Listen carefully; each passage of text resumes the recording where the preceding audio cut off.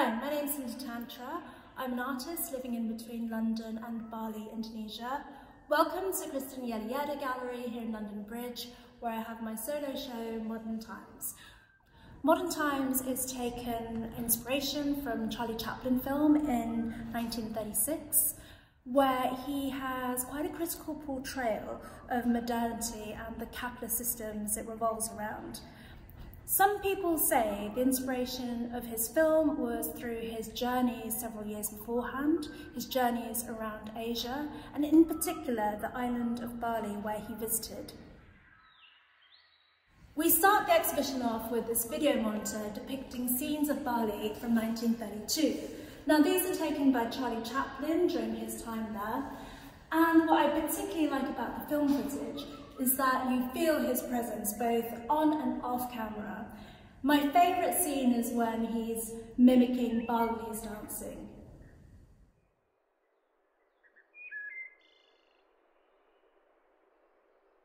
As you walk around the space and you look up, I've created a pink vinyl installation across the windows of the building.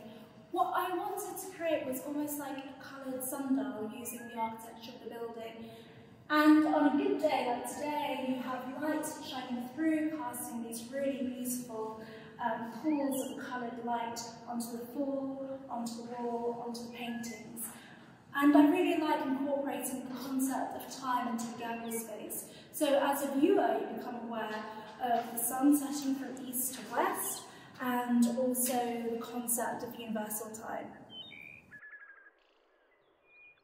Now, in terms of paintings, I've separated them into two series.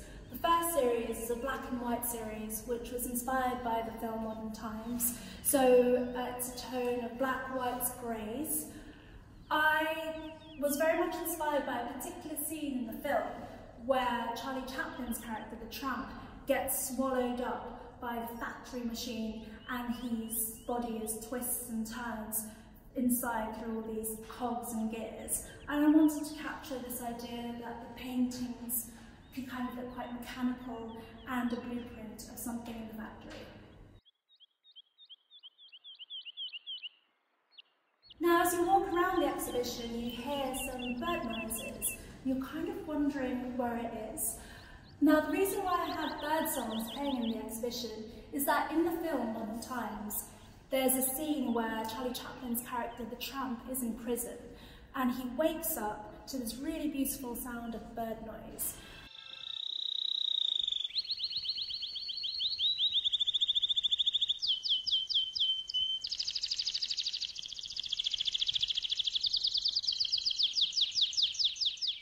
So I decided to incorporate sound within the exhibition. So in the same way that we have coloured light cutting through the architectural volume of the space, I wanted to do that also with sound.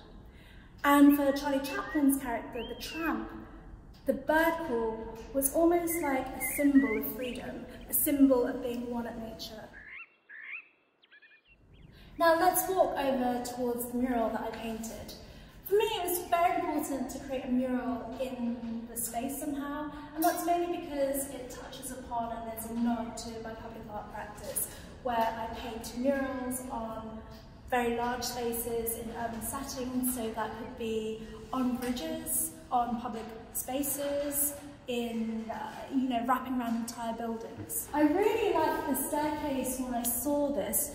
It reminded me of an architectural structure, which is the Penguin House in London Zoo, designed by modernist architect Lutkin in 1934.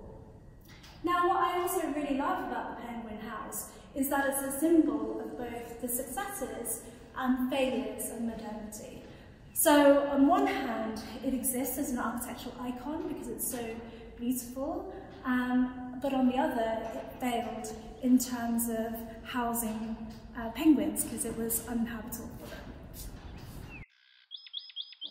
Now, in this gallery space, we're very, very fortunate to have a little outdoor space, and it was actually the curator, Guillaume Vandame, who helped put the show together with me.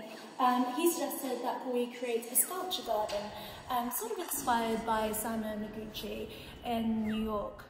Now, in the sculpture garden, we have two pieces here, they are made out of brass and glass.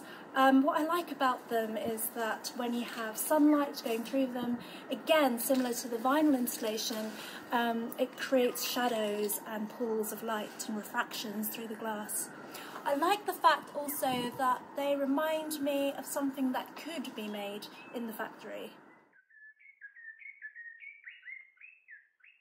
Now, these sculptural pieces really contrast very nicely to some of my textile pieces, which are downstairs. Now, they are handmade as opposed to these, which are mechanically made with a machine.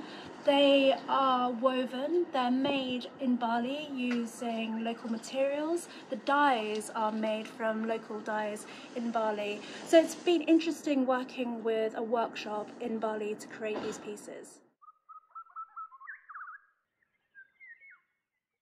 I guess I want people to feel very uplifted when they come to see the show.